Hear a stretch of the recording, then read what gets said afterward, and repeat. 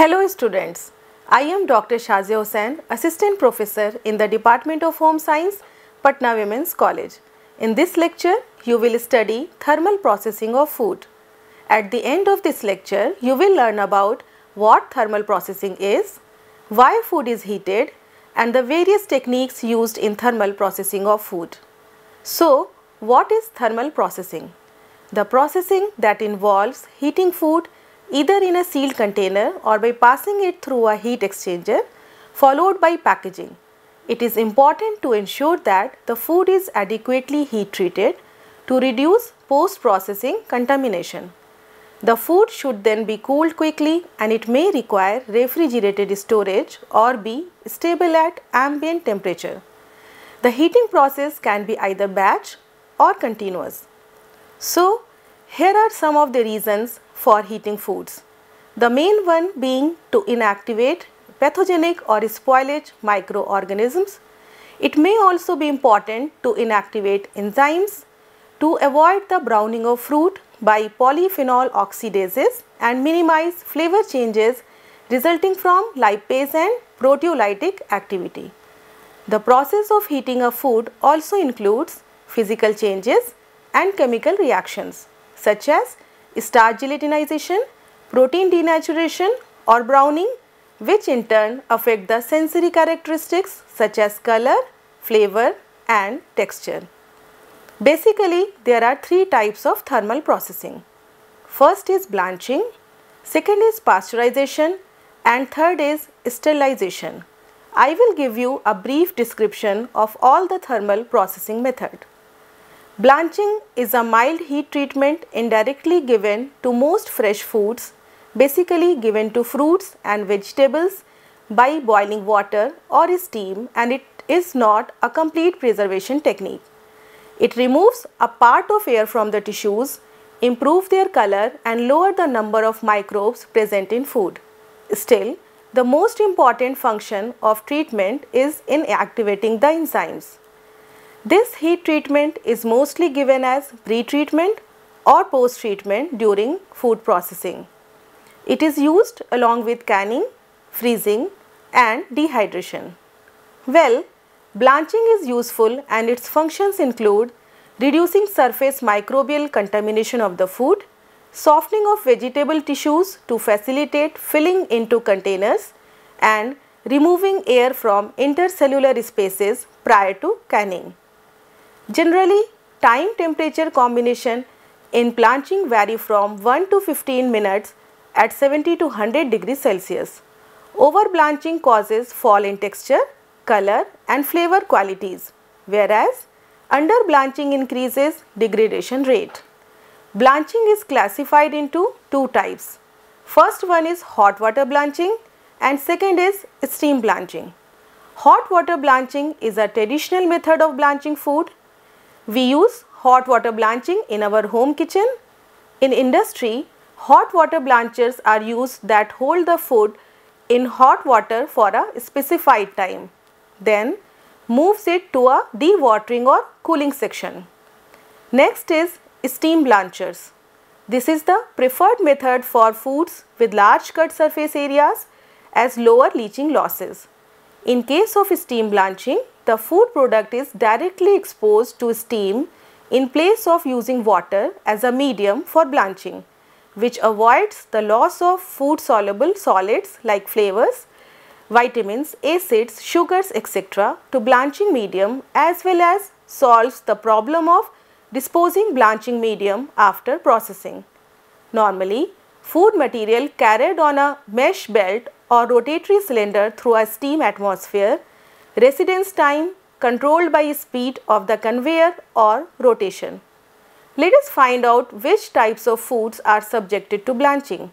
So, as you can see, blanching is used in foods like tomato, spinach, beans, carrots, peas, asparagus, broccoli, corn, apple and pear. You must be aware of the various pasteurized products available in the market. The most commonly used product being milk. Let us know what is the pasteurization process. It is the process of heating the product to a predetermined temperature and holding it until all or nearly all objectionable microorganisms which may be present are killed. This process was developed by Louis Pasteur in 1960. There are some of the objectives of pasteurization. First, to make the product safe for human consumption by destroying the pathogenic organism which may be present. Second, it improves preservation quality by destroying almost all spoilage organisms. Third, it helps to retain good flavor over a long period of time. There are a number of basic methods of pasteurization widely used in the industry. First one is batch method, which is also known as holding method. In this method, every particle of food, basically milk, must be heated to at least 63 degrees Celsius and held for at least 30 minutes. However, this is not used commercially these days. Another method is high temperature, short time. In this method, the heating of every particle of food, basically milk, to at least 30 to 72 degrees Celsius and holding for at least 15 seconds, and it is carried out as a continuous process. Third method of pasteurization process is ultra high temperature system. This method results in a complete pasteurization of milk. In this system, milk is held for 3 seconds at 93.4 degrees Celsius or 1 second at 149.5 degrees Celsius. This system is also used extensively for the treatment of milk or cream in dairy industries. Let us find out more about the products that are pasteurized besides milk. So, as you can see, pasteurization is also used in foods like fruit juices, jam, sauces and syrups. Some liquid foods are pasteurized after filling into containers.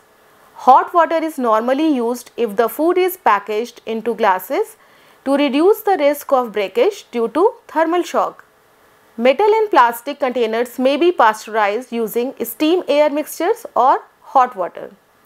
Next is sterilization.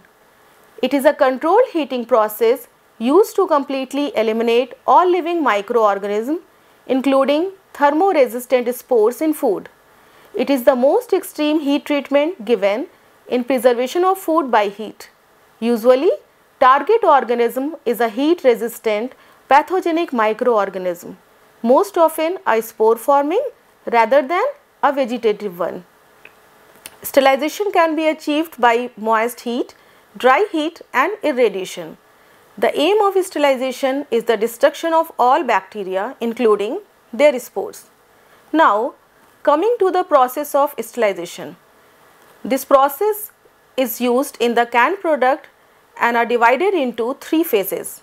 Phase 1 is heating, which is done by means of a heating medium, either water or steam, and the product temperature is increased from ambient to the required sterilization temperature. This temperature is maintained for a defined time in phase 2, which is a holding phase. In phase 3, that is the cooling phase, the temperature in the can is decreased by introduction of cold water into the autoclave. Let us learn more about the food product categories that undergo sterilization. So, as you can see, sterilization is used in foods like vegetables and fruits puree, some varieties of fishes like tuna and salmon, canned fruit slices, milk and milk products like paneer and cream. So, in this lecture, you learned about thermal processing and different thermal treatments used in food preparation. It also ensures the food safety. I hope you found this lecture informative. Thank you.